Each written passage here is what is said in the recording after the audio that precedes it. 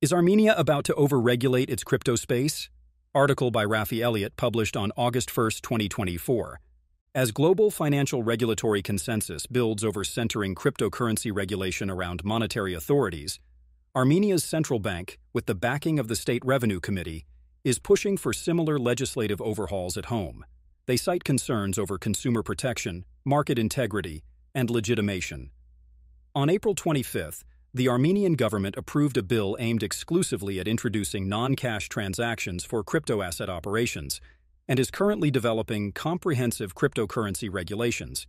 While these reforms are expected to bring Armenia in line with newly converging international standards, the legislation, as it stands, raises serious issues over privacy, personal freedom, economic growth, and potentially harming innovation, including conflicting government projects. Chief among detractors are the local Web3 community, civil libertarians, and other economic stakeholders, particularly in the tech startup space. They have been increasingly vocal about fears that Armenia's attractiveness as an investment destination and innovative ecosystem might be at risk. Built on decentralized peer-to-peer (P2P) networks, cryptocurrencies offer users an alternative form of exchange that promises increased transparency, security, and functionality on a cross-network distributed ledger that records all transactions. This ledger is commonly known as the overused Silicon Valley buzzword, the blockchain. These ledgers allow senders and receivers to independently authenticate the validity of digital transactions, eliminating the need for third parties, primarily banks, and making them hard to track. This innovation is praised for being a faster, more private, efficient, and safer way to trade currency. However, regulatory agencies and government bodies decried it as a method for criminal and terrorist organizations to fund transnational activities undetected. Early critics like the economist Nouriel Roubini infamously dismissed blockchain as little better than an Excel spreadsheet. However, it wasn't long before global governments found common ground on the need to regulate this space. On one extreme, democracies were concerned about the spread of illicit activities, and on the other, authoritarian regimes hoping to tighten the noose over their own citizens.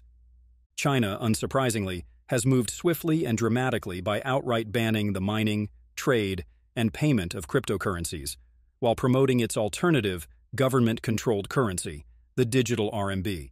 Other states, like Switzerland, have positioned themselves as crypto-friendly by drafting clear regulatory guidelines and supporting innovation, while ensuring compliance with financial and anti-money laundering (AML) regulations.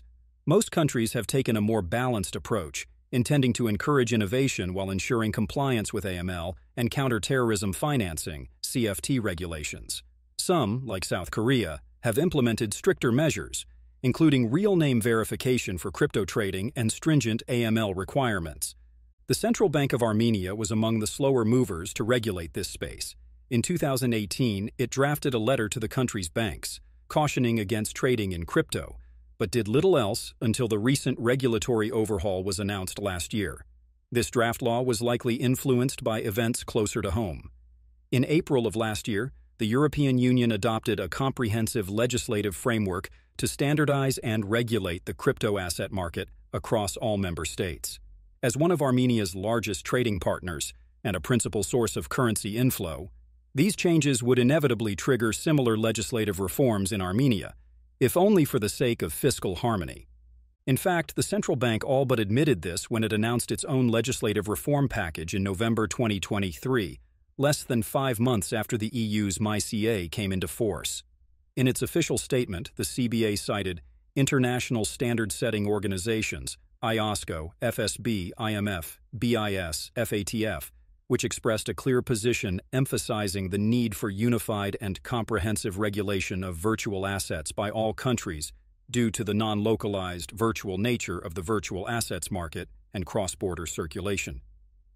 The CBA cited 5 key objectives in enacting this regulatory reform: regulatory compliance, aligning with global standards to prevent regulatory arbitrage; risk mitigation, addressing anonymity concerns that facilitate illegal activities; public confidence, demonstrating proactive oversight of emerging financial technologies; economic policy, controlling cryptocurrency impacts on monetary policy; and encouraging innovation, creating a balanced environment for technological advancements while protecting economic and security interests.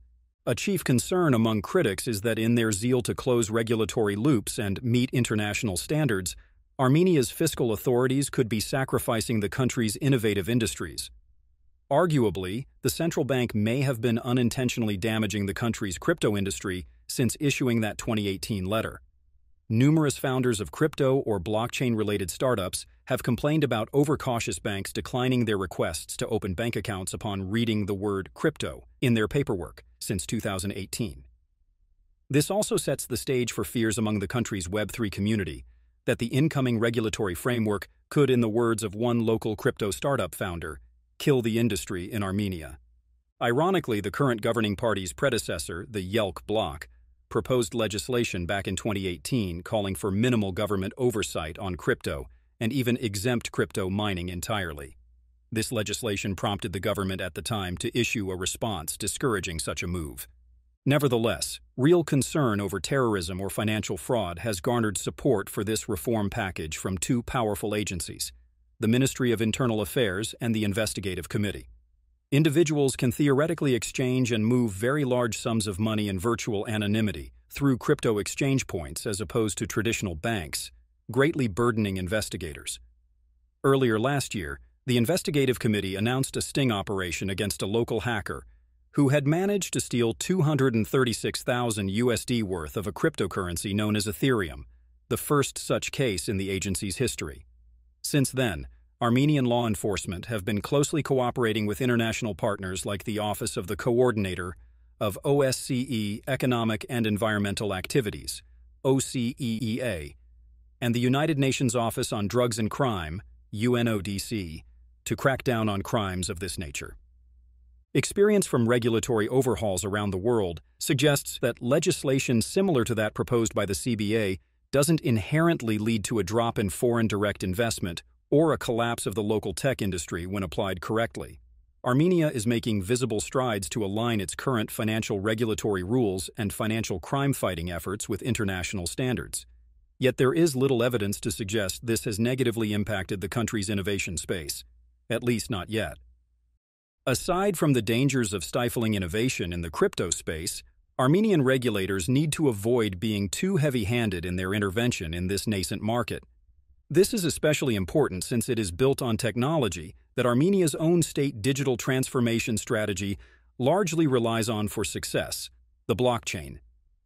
Estonia's X-Road, the precursor to pretty much all modern integrated e-government services being developed today, including Armenia's, uses the same principles of cross-network distributed ledgers as blockchain does. This includes the same peer-to-peer authentication technology which makes crypto users so hard to track. It's still unclear if Armenia intends to apply surgical precision to such regulatory measures in this case. Armenia stands at a crossroads in its approach to regulating the crypto space. The central bank's proposed regulations could create a safer and more transparent environment for cryptocurrencies, but they must be carefully calibrated to avoid stifling innovation and driving away investment. The key will be to implement a regulatory framework that fosters trust and stability, while still allowing the crypto and Web3 communities to thrive. Balancing these competing interests will determine whether Armenia can position itself as a leading player in the global crypto economy, or risk falling behind more progressive jurisdictions. The future of Armenia's crypto space will depend on policymakers' ability to navigate these complex issues and create a regulatory environment that supports both innovation and security. As the discussion unfolds, attention will focus on Armenia's approach to navigating the complex terrain of cryptocurrency regulation. For those raising alarms over the future of Armenian currency exchange, tech innovation, or even of Armenian democracy itself, it's important to remember that regulation does not equate to legislation.